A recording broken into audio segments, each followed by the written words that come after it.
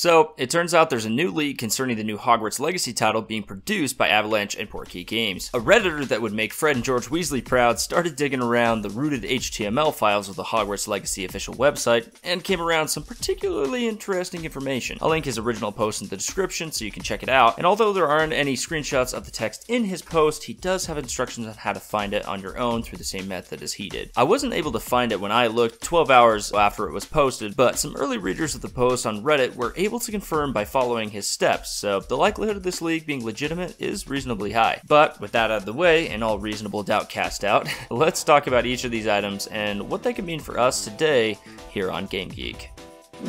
So, what Reddit user Opal Element found was a series of items and references to possible DLC extras that may come as a result of initial or pre-order purchases. Avalanche has already stated that on their FAQ there will be no in-game purchases or microtransactions, but pre-order bonuses don't necessarily fit into those categories, so that FAQ doesn't discredit this leak either. Since there won't be any additional purchase necessary for these items, it looks like Avalanche Studios is still keeping to their word about their policy on purchasable content. But everything he found on the list is as follows: Thestral Mount, Dark Arts Cosmetic Packs, Dark Arts Battle Arena, Dark Arts Garrison Hat, 72 hours early access to the game, a Kelpie Robe, a steel case, and Floating Ancient Magic Wand with Book. Whatever that means. The first two items I'll talk about are actually the last two on that list, because they may be a bit different from the others, the steel case and Floating Ancient Magic Wand with Book. Could you come up with a more generic title? Now, these could easily be in-game items, but specifically with the steel case, there's a good chance they could be real-world physical items.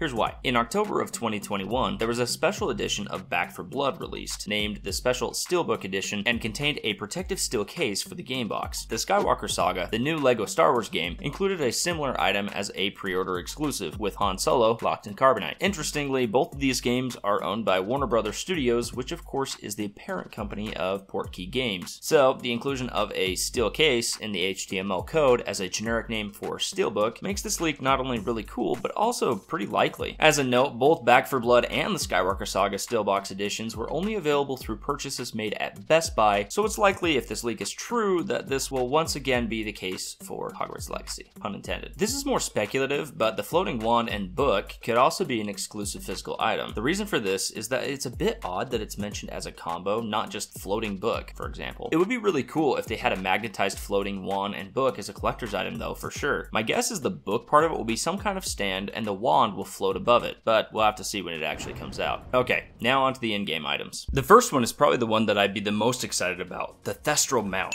Thestrals are interesting creatures in the Harry Potter universe alone, and are beasts I've actually talked about in another video. The fact that our player character can see them will play into the game's stories and themes without a doubt. However, as for this video, we're just focused on the fact that we can actually ride these things, as several times from the Order of Phoenix onwards, various wizards are seen riding them. It would be interesting if this mount would have any greater benefit than riding a hippogriff, as in canon, Thestrals often flew fast enough that it would be blinding to the witch or wizard who rode them. If riding a Thestral allowed us greater speed while traveling the large open world that Avalanche has promised us, then that alone is worth it in my opinion. Do you think there should be other mounts allowed, like dragons or Pegasus? Let me know down in the comments, and also make sure to include your house, wand, and Patronus from Pottermore, and share your wizard pride. Back to the leak, after Thestrals there was mention of the Dark Arts Cosmetic Pack. Now, we see several dark wizards throughout the footage that's been available, and many of them have differing robes and headwear. While it says a singular pack, I hope this includes several different villainous outfits, from the clean-cut look of Rookwood to the evil skull-faced masks that remind me of Harry Potter's Death Eaters. In a similar vein, there's also mention of a Dark Arts Garrison Hat. I'm curious what this will actually look like. The name Garrison Hat is interesting, as the term Garrison Cap is usually associated with military headwear like this.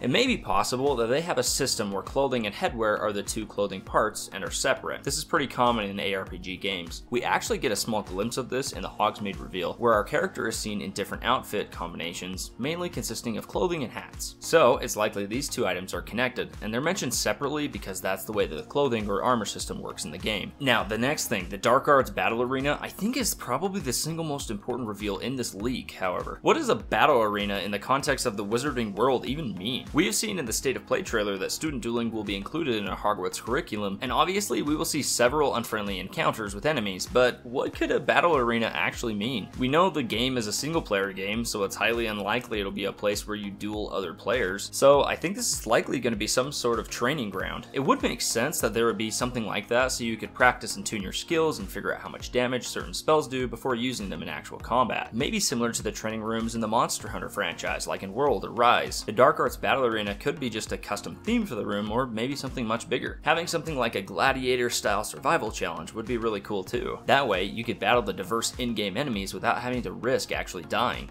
But who knows? I think this particular part of the leak holds a lot of potential for the scope of the game when it actually comes out this holiday season. In the leak, there was also mention of what could really only be a digital-only or pre-order bonus for the game. Obviously, the 72-hour early access isn't likely to be part of the physical copy versions of the game, so it's probably a way to reward the digital version buyers. Why do that? Well, it's because it's a lot cheaper for game companies to sell digital copies. In a lot of ways, it's free compared to the costs associated with making game cases, discs, manuals, etc. So one way to encourage people to purchase this way and hedge their actual sales margins is to include some exclusive things like early access. The interesting thing is that the Kelby robe isn't listed with the other cosmetics. This could likely mean it is part of the pre-order or digital only bonus that I'm talking about, but again, we'll just have to see as more information comes out. There's still a lot of things that we don't know about the game, like what makes our character so special and how obtaining our wand in the game will work, which is actually what I talk about in this video. Be sure to check that out, like and subscribe for more Hogwarts Legacy and other content, and I'll see you in the next one.